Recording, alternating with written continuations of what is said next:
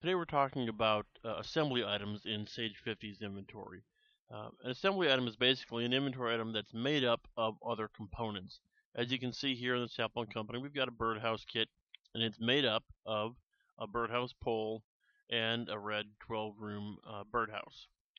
So that's the basic idea of assemblies, and they're a lot like stock items in that Sage 50 will track your cost, it'll track your quantities. Um, but they're different in that one, they have a bill of materials, and two, they have to be built instead of being purchased. So let's take a look at setting up a new assembly item. So of course I'm in maintain inventory items here, and we'll just put in an ID and then a description.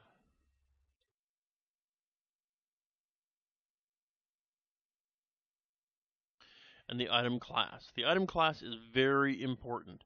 Once you've saved your new item, you can't change the class on it. And so we want to make sure this is set to assembly, or if you needed to track serial numbers for your assembled products, you could choose serialized assembly. Put that in there. The rest of the general tab, you would handle exactly the same way you would a stock item. So I'm not going to take time to go over those fields. We're going to jump over here to the bill of materials tab. So this is where we start telling it what components make up this assembly or this finished good. So we'll grab a couple things to put in our assembly. Let's see here. We'll grab a spreader, and then we put in a quantity, and then we'll put some fertilizer in with that too. And you could keep going, adding as many things as you need to build your list. You can even add labor. You can do stock, non-stock, service, labor, even other assembly items. I'll throw a little bit of labor on there. If you do assembly items as components of another assembly, so that would be if you're doing sub-assemblies, you need to keep in mind that when you're building your assembly, you have to have enough of every component on hand, or it won't let you complete the build. So another way of saying that is that Sage 50 will not auto-build sub-assemblies for you. So if you're doing sub-assemblies, you've got to do the build on the subs first, and then you can come back and do the build for the final assembly. Alright, so I'm going to save that. Another thing to note too is that if you discover that there's a new component that's not on your item list yet, you can save this and come back to it and add the new component. Just make sure that no transactions get entered for the assembly while you're going and adding that other component, because once transactions are linked to this assembly, then the bill of materials is locked down. You can't change it. One other thing too, there is an option down here to print components on invoice. If you want the customer to see all the components that go into that, check that box. Otherwise, leave it blank, and the assembly item will print just like any other normal inventory item would. So let's save that, and let's go and take a look at how to build your assemblies. We're going to go to the task menu, and down here, which is just getting cut off from your view, I'm going to choose assemblies, is right below work tickets. And we get a fairly simple screen here, and we'll choose the test item that we just created.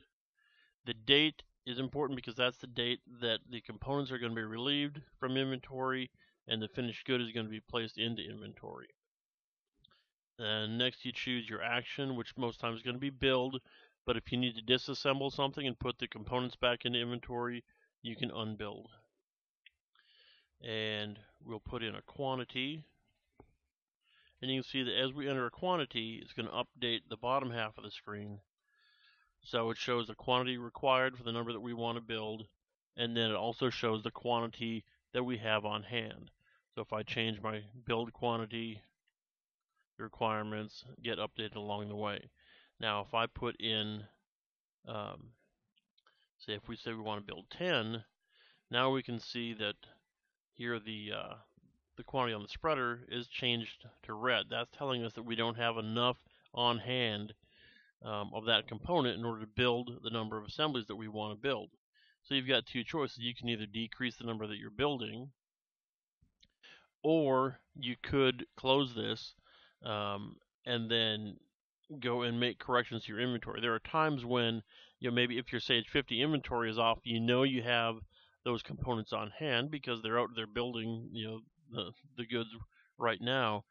Then you'd still close this. You'd either do an inventory adjustment, or you'd go and look and see if there's maybe a purchase transaction that hasn't been recorded yet. That you'd have to go and correct your inventory. Then you could come back in here and complete your build.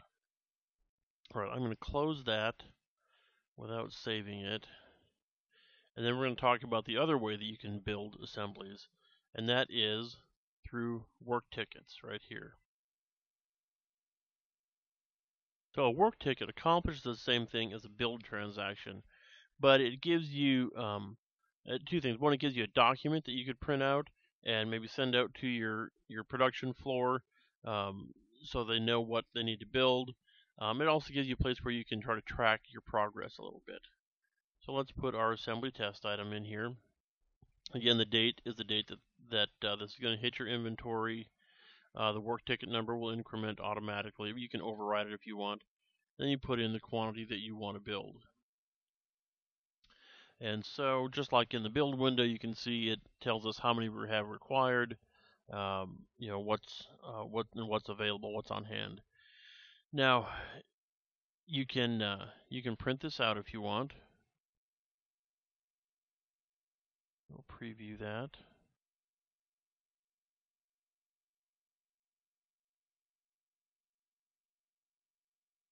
Then you can see what the basic work ticket looks like. Then, if you want to, you can come in here and you can keep track of which items are finished. You can also add, keep track of how many hours of labor if you're doing that.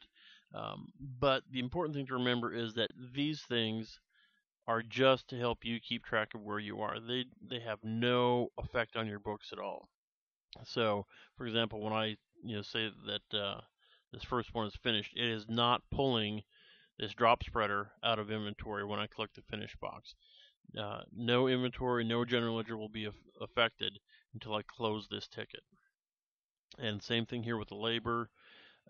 When I'm putting hours on here, the number of hours that I put over here does not affect how much labor cost is actually going to get applied to this item. It is strictly going to go by the bill of materials. So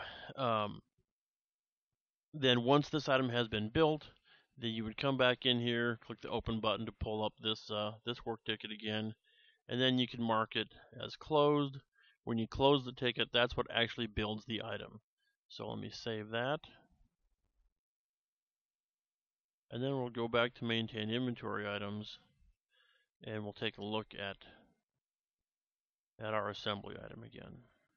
You can see that now we have 2 on hand, 2 available. Let's go back to our bill of materials. You can see everything here is grayed out, so I cannot make changes to this anymore.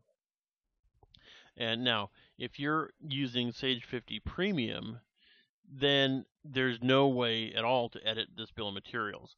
If your bill of materials changes, you have to copy this to a new item, and then then you could start over on the bill of materials with a new item. Everything would show up there, but since there aren't transactions linked to it yet, you could edit that bill of materials. However, in Quantum, you have the ability to make revisions, and revisions are all tracked. You can see the original BOM will always be revision 0. Let's click the new button here to create a new revision, and you can see that the previous bill of materials is copied onto here. You can make whatever changes you need to. We can change out a component. You could add things. You can move them up and down, whatever you need to do. And then make a note if you want. The other really important field though is this effective date. Any transactions that are before this date will use the previous revision. Anything on or after this date will use this revision. So, if you know you have some changes coming down the road, maybe you know that at the beginning of the next month, you're going to swap out one of the components and start building this differently, then you can go ahead and put that revision in ahead of time, and it won't cause any problems, any interference. So we can save that. And now you can see we have a new revision here on our revision list. And we'll close that to go back to our main screen. So you can see that this is a powerful tool. It does have some limitations. If your bill of materials change frequently, even constantly, then it's not going to be the a really good solution for you. Like, so if you're doing custom builds, or if you give the customers of choosing from multiple options, you're not going to want to come in and create a new revision every time you build an item again.